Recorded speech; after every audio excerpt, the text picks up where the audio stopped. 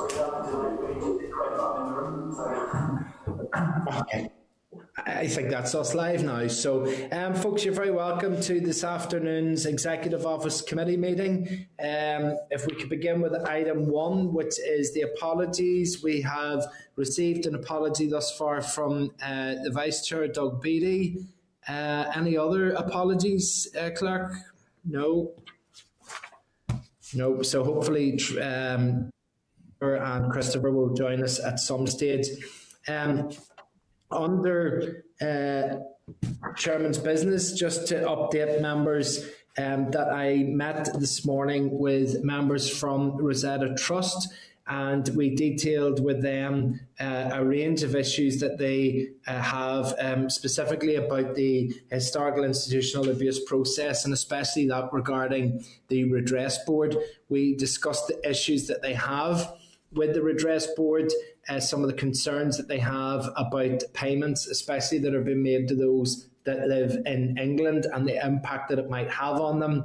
And also we discussed a number of the concerns that they have with just generally the approach that has been taken. Now, these issues were raised with us before.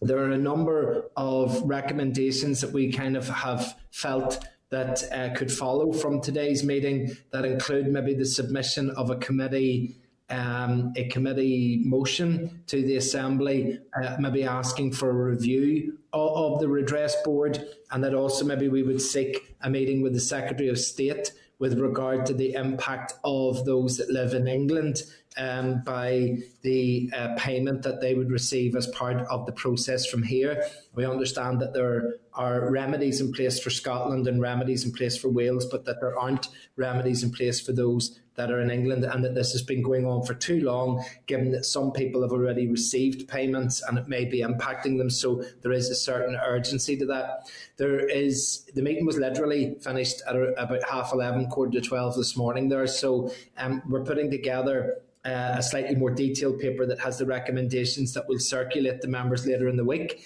and then hopefully next week we could take the recommendations from that and we might be able to move forward with that as well. Martina? Thanks for that update, Chair. And I know, speaking to some of the members of the group, of different groups, that they would like a public session with the committee. And I know we're going in to discuss the strategic work programme going forward. So that's something that I think we need to do in advance of any motion that we will be bringing to the Assembly. Definitely, I think we're going to give prizes, Martina, there for being a good mind reader, because that's exactly what we discussed this morning. They did mention about wanting to come to the committee, and we thought that actually if we're going to do a motion to the Assembly, bringing them in a week or maybe if it was a fortnight before that to give us a flavour of the issues that they're facing and then being able to use that. So absolutely, that's one of the recommendations as well. So that's good. Any other questions or queries on that? Look, I appreciate that was a bit of a rattle through it, but it was only about 2 hours ago, so hopefully we'll have a more detailed report. And also maybe just to say we've an apology in from the Deputy Chair, as he wasn't able to attend this afternoon for reasons, but he also wasn't able to attend that this morning, but did send his apologies, so they were conveyed as well. Also, members, there is a letter from the Committee for the Economy informing the Northern Ireland Affairs Committee that it's preferred that future scrutiny of the Ireland-Northern Ireland Protocol is done through correspondence and not through informal meetings with the chairs. We've had about 2 meetings now with the chair of the Northern Ireland Affairs Committee and a number of other chairs from the Assembly committees, and I think it's a good idea, but I just think it's maybe not working in its current format, and certainly agree with what the Economy Committee Chair is saying, and think that maybe we should look at some other method of doing that. So that will just be, we'll keep that going in the background and see what response there is from the Chair of the Northern Ireland Affairs Committee to the Chair of the Economy Committee.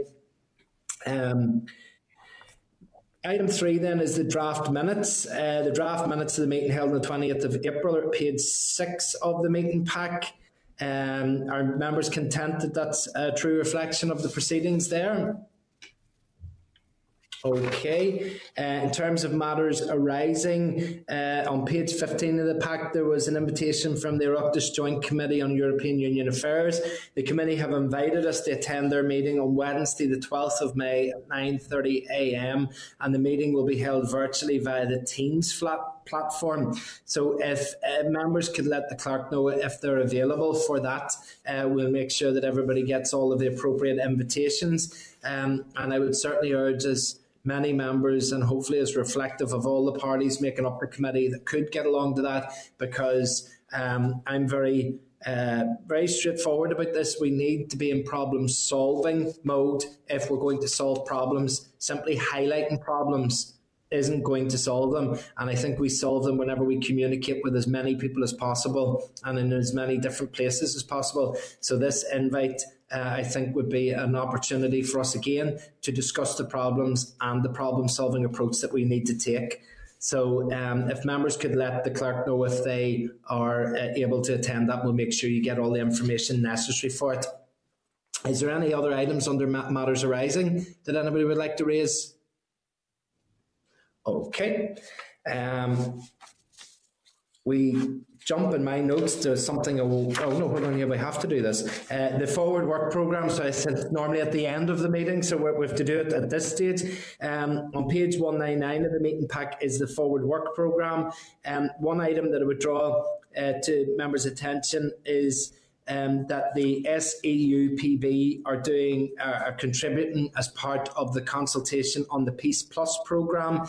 There was originally thought about that presentation from them being done to the Finance Committee. However, I think the Finance Committee are happy that that would be presented to ourselves, given that it sort of sits with ourselves, being able to ask then the executive ministers to follow up any outcome from that. So would members be happy enough if we get a presentation from them on the Peace Plus programme? Okay, then if members are happy to note the rest of the forward work plan, and we can discuss it further when we're having our planning session at the end of this meeting. So we'll note that. In terms of correspondence, and the correspondence, item 6.1 is regarding the Statutory Regulation 2021, which is the Department's Transfer of Functions Order. The committee will need to consider this SR, which is subject to affirmative resolution procedure. The SL1 was considered in October and we were content at that stage, but it is intended to formally consider the statutory reg on the 19th of May. So could I get agreement that we write to the other statutory committees that are impacted by this SR to ask that they are content? Okay. Yes, Martina? Chair, anything at all that we can do to accelerate this, because we need this transfer of functions order. It's been going on for far too long and it's impacting on a number of reservoirs. I brought this up at the committee before. We're dealing with it in the Infrastructure Committee as well, and we have engaged with the TEO. So whatever has to be done to accelerate it, I'd appreciate if that could be moved forward. Okay, so I think the 19th is the soonest, that's 2 weeks away, so I think that is the soonest way, the first opportunity that we can get that on, so that's perfect. Okay, are members content to note the rest of the correspondence? Okay, so any other business? I don't have anything. Is anybody anything else they wish to raise? Okay, so I can say then that the date, time, place the next meeting will be via Starleaf this day next week at 2 p.m. But again, just before any members run for it, thinking that that's the end of the day, we are simply adjourning from public session so that we can take a training session on effective questioning, and then we can do our planning session to look at what we want to look at for the year ahead, and it's perfectly normal and routine for us to do that in private sessions. So at that point we will conclude the public session of the meeting. Thank you very much indeed. 30. This is the Northern Ireland Assembly Committee Room 30.